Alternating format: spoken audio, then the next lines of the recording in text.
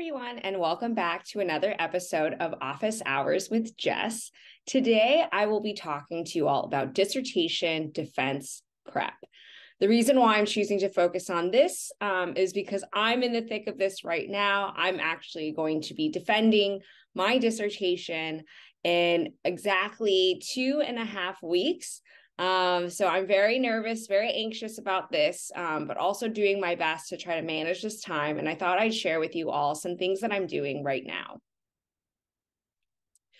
But before I dive in, I do want to say congrats. If you're at this stage where you're preparing for your defense day, you've made it. Like everyone keeps telling me, the defense is sort of just this fluffy event where we just celebrate your work.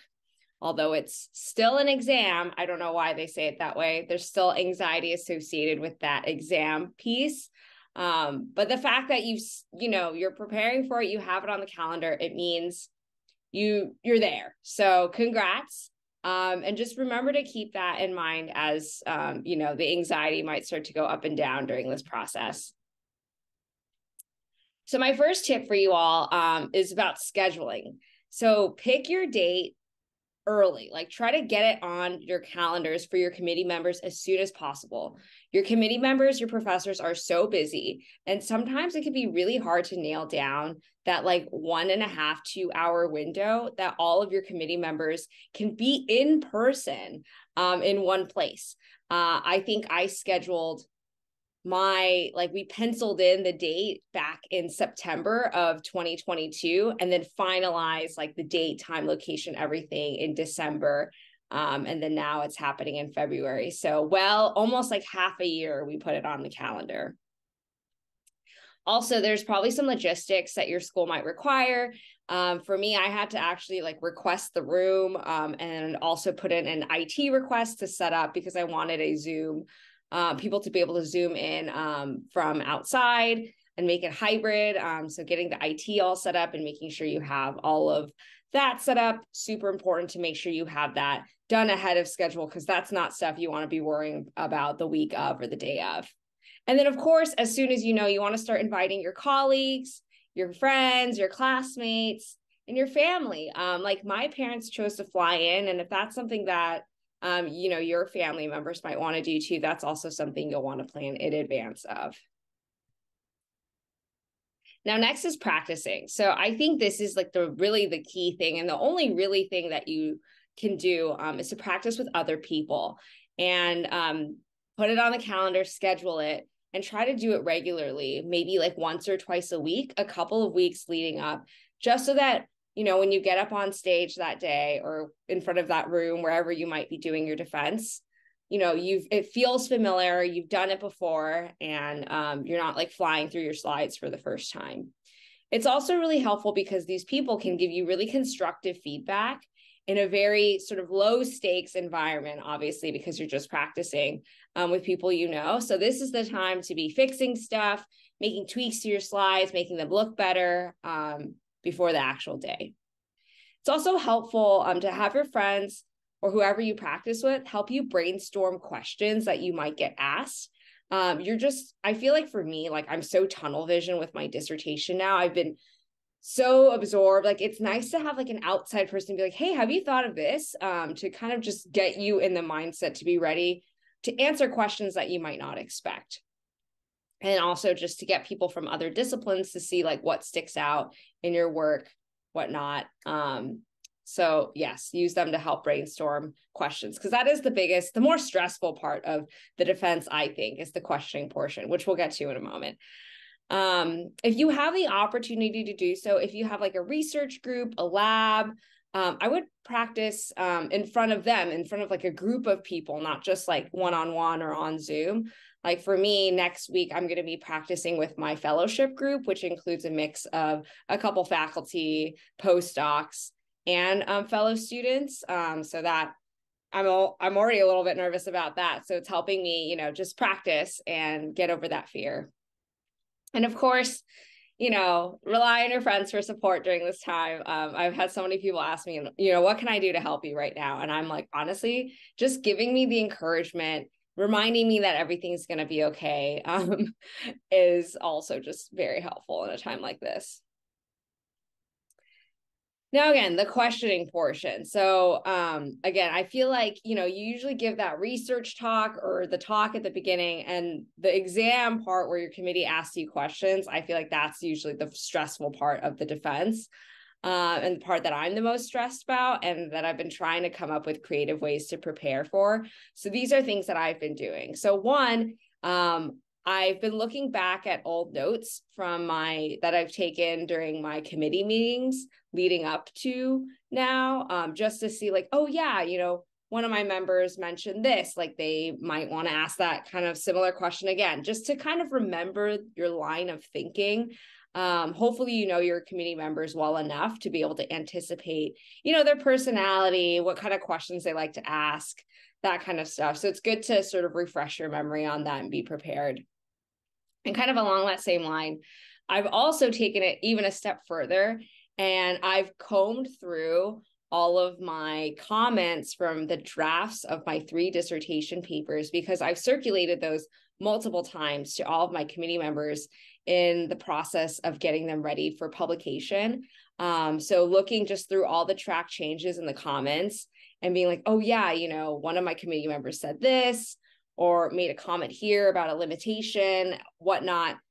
I wrote all of those up and took notes, and compile them into a document that I'll probably review every so often between now and the defense day.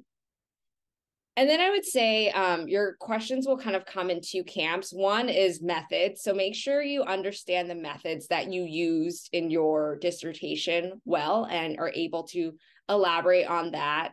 I'm in more of a social behavioral sciences, so I don't know how deep they're going to go into the epidemiology and the statistics, but at least be ready to answer questions about, again, the methods, the regressions you ran, the models, why you included certain covariates, the estimates, anything with the standard errors, like all of that. Just make sure you're ready. And then on the other side, kind of taking a step back, you'll also likely be asked a lot of questions about the implications of your findings. Like, what does this mean for your field, for future research, for interventions, for policy, et cetera? So be ready to answer both sort of the nitty-gritty and the big picture questions. I made a similar slide like this in my interview prep video, but the night before and even the week before, I would say leading up to your defense, try to take it easy, relax, get a good night's sleep, eat a good meal, and do what you need to do to get in the right mindset for the day of. And that kind of transitions me to sort of my overall tips, my general tips for preparing. And to again remind you that if you've gotten to this point, you know your stuff. No one knows your dissertation more than you do. None of your committee members, not even your committee members combined, know your dissertation more than you do. So with that, like I said, make sure that you take it easy. I'm like saying this and I'm trying to like remind myself to be doing this right now too. This slide is a reminder for me as well to be doing these things leading up to my defense in 2.5 weeks. But you know your stuff. So don't feel like you have to like cram stuff in those last few moments. Breathe and just know it will come to you. I've thought of doing this as like rereading my dissertation papers and just remember, some of the things I wrote because, the questions they ask you will all be in the scope of what you've written for your dissertation. And especially with helping you think of like the greater implications of your findings, remembering why it is that you chose to pursue some of your research questions to begin with, and then rereading those discussion sections to see kind of how it, draws upon current findings, other findings, future research, and just a good reminder, some good bedtime reading, maybe the couple of days leading up to your final moments of preparation. It's also good to just get advice from recent grads. I chose not to go and attend other dissertations in other departments. I thought about doing that to be like, oh, let me see what a dissertation might be like for someone else. Oh, I guess that leads me to my next point, but everyone's defense experience is different. And I didn't want to like go to someone's defense and see them get asked a bunch of questions and think I'll get asked those questions, because it really just depends on, like, honestly, the mood that your committee members are in that day, and who's on your committee, obviously, what kind of questions you might get asked. But yeah, I did get advice from some recent grads about just like hearing how their defense went and just hearing that they made it through. And it wasn't perfect, which brings me to my last point here. And this is something my advisor has emphasized to me. But you do not need to be perfect to pass. Like, you don't have to know the answer to every single question that gets thrown at you. Your committee can recommend changes or edits, but that won't bar you from passing as well. Like, you're not, it's not like any small thing will, get in the way. Overall, you've done the work, you've written everything up, you're there. This is just presenting it all and being able to defend your work and the questions you get asked. And it doesn't need to be perfect. So I want to stress that as well. And I keep telling that to myself to help calm any of my fears that, walk into my brain as I'm preparing. And that's everything. So thank you. I really wish you all good luck. I'm wishing myself good luck as I make this video. And again, it's a good reminder for myself for some practices to uphold these final 2.5 weeks leading to my own defense. The next time you see me on another episode of Office Hours with Jess, I'll probably be on the other side of that finish line. So I look forward to then. Don't forget to like and subscribe, and I will see you on another episode of Office Hours with Jess. Thank you.